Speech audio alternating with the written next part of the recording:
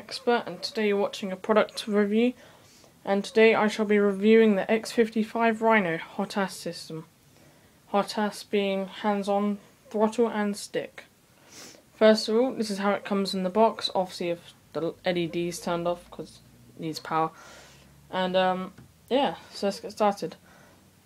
First of all, the joystick comes separate to its base. It's quite lightweight, so perfect for X-Plane. With the buttons and stuff, you have a trigger, pinky switch, another pinky button here, a fire button, little scrolly one, well, two scrolly ones, D-pad. It's quite lightweight, like I said. To install it to its base, all you have to do is line up that black bit of plastic there with this slot over here. What I'm going to do is I'm going to put it on like that, nice and loosey, and simply tighten the screw bit at the bottom. You haven't done it up too tight because obviously I don't want to over tighten it. So it's quite loose at the moment. When you first get the box, there should be a pack of springs like this, each colour coded. So yellow being quite soft, blue a little bit tougher, and finally green being quite stiff. At the moment I have got a red spring on, so that's even squishier than all three of these. Obviously quite loose. In another video I shall show you how to take off the spring, replace it, put it back in, general stuff like that.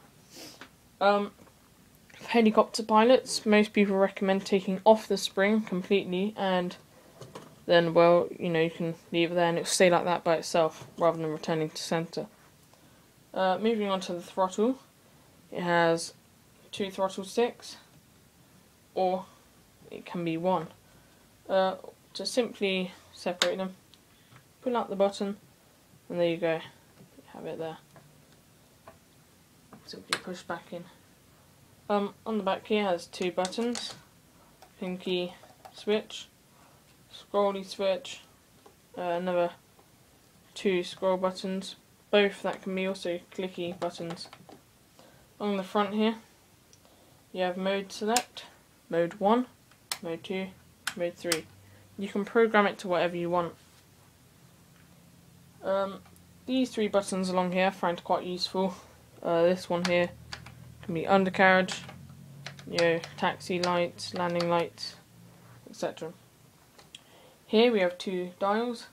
You can twist them like that. Personally, I use that one for rudder tuning and the other one for aileron tuning. On the side here we have 4 more toggle switches. Let me just show you along the back here. Two clicky switches and another pinky switcher. What I like about the Saitek X55 and the Saitek products is you can adjust the tension on the throttle. So you can either have it nice and loose or you can have it really tight. Depends what plane you're flying, and again, personal preference. As you can see, the lights, well, they light up green. I think this is a really cool feature, and especially as you can customize them and program them to be whatever you like. Overall, I'll give this a 4.5 out of 5. It is an amazing product, but there's only one downside to it. I find that this is with joysticks in general, but especially with big ones like these, I find that they tend to slip quite easy, and that can be a pain sometimes. Other than that, it's an amazing joystick. I don't see why you shouldn't buy one. And yeah, stay tuned for more videos where I'll be showing you to replace the springs, and you can start programming and maybe flying at some point. Hope you've enjoyed the video. Be sure to subscribe and like and comment below. Thanks for watching. Ready to bust back, blow when the thick of blast, to turn your blood like cold when we get to run.